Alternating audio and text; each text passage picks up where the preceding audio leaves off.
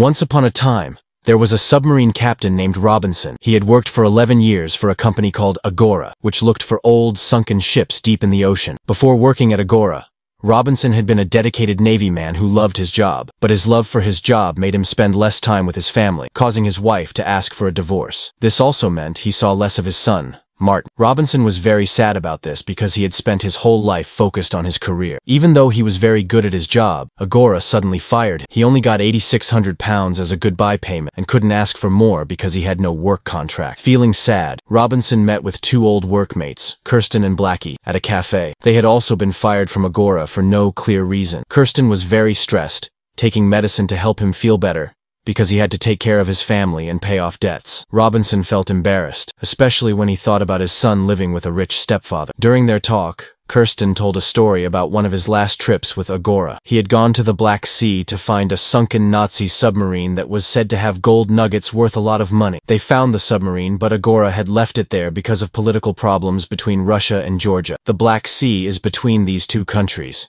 and Agora didn't want to get involved in their issues. Upset with their old company, Robinson, Kirsten, and Blackie decided to go after the treasure themselves, with Robinson leading the team. However, they needed a lot of money for the trip. Kirsten suggested they meet with an investor named Lewis to get the needed funds. Robinson and Blackie entered the office and were welcomed by Daniels, the secretary. Daniels greeted them warmly and listened to their story. It started back in 1941 when the Nazis, needing help, asked Russia for a loan. Russia, trying to stay out of trouble, agreed and sent gold by submarine, hoping the Nazis would not attack. However, the submarine never reached Germany, and Hitler invaded Russia anyway, leading to a 4-year war. Years later, rumors about the lost submarine spread. Agora found it, but just after their discovery, a conflict between Russia and Georgia made Agora leave it behind. Robinson had a daring plan to get the treasure using a submarine, but he needed $180,000. They hoped Lewis, an investor, would help. Lewis quickly agreed, asking for 40% of the treasure. He also sent Daniels to go with them as his representative. With the money arranged, Robinson and Blackie started putting their team together. Knowing they would be in Russian waters,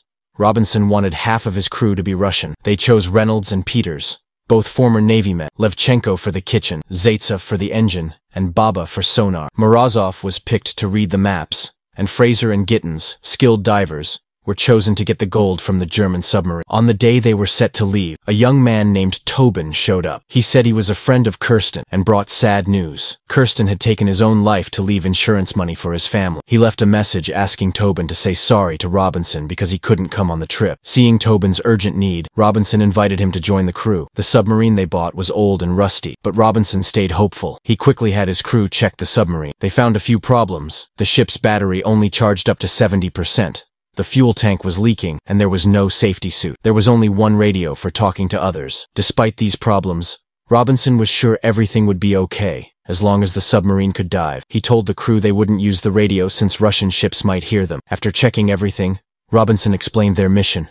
They were going to the Black Sea to find a German submarine filled with hundreds of kilos of gold. Everyone would get an equal share after giving 40% to Lewis, the main investor. Some crew members didn't like this plan. Daniels complained, worried that the crew might fight each other for more gold. Robinson ignored the complaint and told everyone to start the submarine. Fraser, another crew member, also didn't like Robinson's decision. He caused problems among his British friends, saying they deserved more than the Russians. He even showed he was upset by throwing away the food Levchenko made. On the Russian side, Zaitsev wouldn't let Tobin help, thinking he wasn't skilled enough. Tobin, though, stayed calm and followed orders. The next day, Robinson saw Tobin in the control center, looking at a photo on his cell phone. Tobin was looking at an ultrasound picture of his girlfriend. Robinson told him he would soon be rich and make his children happy, giving Tobin hope for the future. Suddenly, the submarine was covered in red light, an urgent sign that something was wrong. Everyone froze, including Fraser, who ran to turn off the engine. Baba, working with the sonar, had tense news. A Russian warship was nearby. They hadn't been seen yet, but Robinson took no chances. He told Blackie to slow the submarine to a very slow speed. After days of careful travel, they finally reached the Black Sea,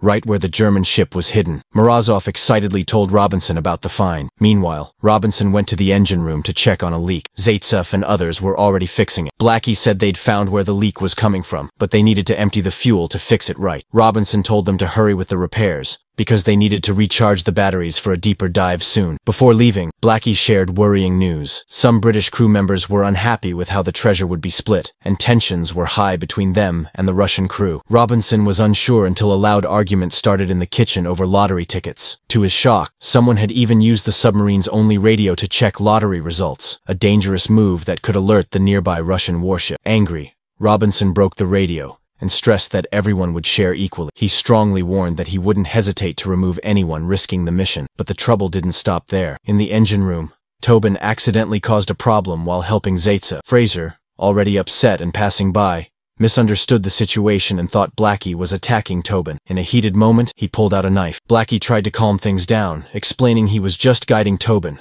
But Fraser, upset with Robinson's leadership, stabbed Blackie was fixing something when he accidentally knocked over a can of gasoline. This started a fire in the engine room and caused a small explosion. Robinson was thrown against the wall and knocked out. He didn't wake up for 18 hours. When Robinson finally woke up, he found his crew split up. The Russian members had taken control of part of the submarine and all the drinking water. Reynolds came to him with more bad news. The submarine was badly damaged, and the steering part would only last 36 more hours before the engines stopped working completely. Determined to save his crew, Robinson went to the Russians to make peace. He explained that the German submarine they were looking for was the same type as theirs, and they could use it for spare parts. The first step was to find the German sub, but the sonar was broken from the explosion, so Baba had to use his ears to detect it. He listened for sounds to find objects around them. Miraculously, Baba heard something 100 meters away. It wasn't clear if it was the German submarine or just underwater hills. To check it out, they needed divers to go look. Fraser and Peters got ready to dive, and Tobin, who had some scuba diving experience from school, volunteered to join them. The three of them put on their diving gear and went into the dark waters of the Black Sea. Tobin was nervous and scared in the deep, dark water, but Fraser kept him calm. They followed Robinson's directions to the spot, but when they arrived,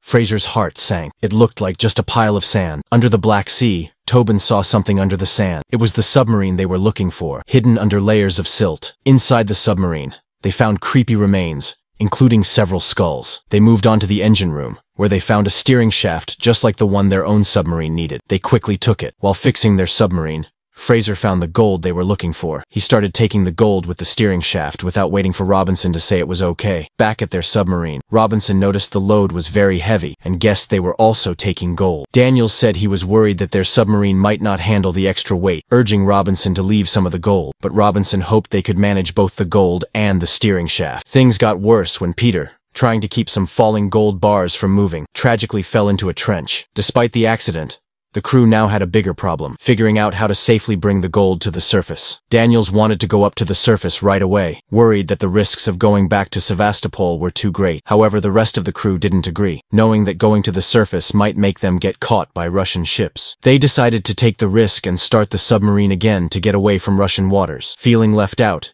Daniels asked for a private talk with Robinson. In a shocking twist, Daniels admitted that Agora, their old company, had planned everything from the beginning. Agora had paid for the mission, planning to catch them when they surfaced. He explained that his meeting with Kirsten at the cafe was fake. Kirsten was just an actor hired for the role, just like Lewis, who pretended to be an investor. Daniels wasn't really Lewis's secretary. He was working for Agora. Shocked by the betrayal, Robinson locked up Daniels. The truth hit him hard, especially knowing that Blackie and Peter had suffered because of a scheme they didn't even know they were part of. When Robinson told his crew the whole story, everyone was very upset and wanted to take immediate action against Daniels. However, Robinson convinced them that hurting Daniels wouldn't fix what had happened or change the past. Determined not to waste their efforts, Robinson decided to direct the submarine toward the Turkish Sea, a place where neither Russian patrols nor Agora would follow. Morozov warned that the journey would be dangerous, moving through shallow and rocky sea bottoms, but they saw no other choice and agreed to go ahead. They put in the new steering shaft and arranged the gold. Daniels was asked to help Fraser, but that was a bad idea. Daniels secretly told Fraser to turn against Zaitsev. With the submarine working again, Zaitsev was in charge of making sure the shaft stayed stable. At first, the steering shaft didn't work right, causing a fire and shaking the submarine, but Robinson managed to keep it steady at a depth of 60 meters. Their journey was smooth until Baba noticed a large rock formation. Robinson quickly told everyone to stop. Working together, the crew stopped just in time, avoiding hitting the rocks. They were in a shallow area with two choices: go back or move through a narrow space less than 100 meters wide that could lead them to safety in about an hour. Robinson chose the second option, trusting Baba to guide them past the rocks. Fraser didn't agree with this risky move, worried about the crew's safety, but Robinson ignored his worries and told everyone to get back to work. Meanwhile, Daniels kept influencing Fraser, eventually convincing him that they needed to go to the surface. Overwhelmed by the stress of moving through the tight space, Fraser lost his temper. He tricked Zaitsev into thinking he needed help, then hit him fatally with a wrench. Fraser and Daniels told everyone that Zaitsev's death was an accident, but the crew was doubtful after seeing blood on Fraser's face and clothes. Despite the arguments,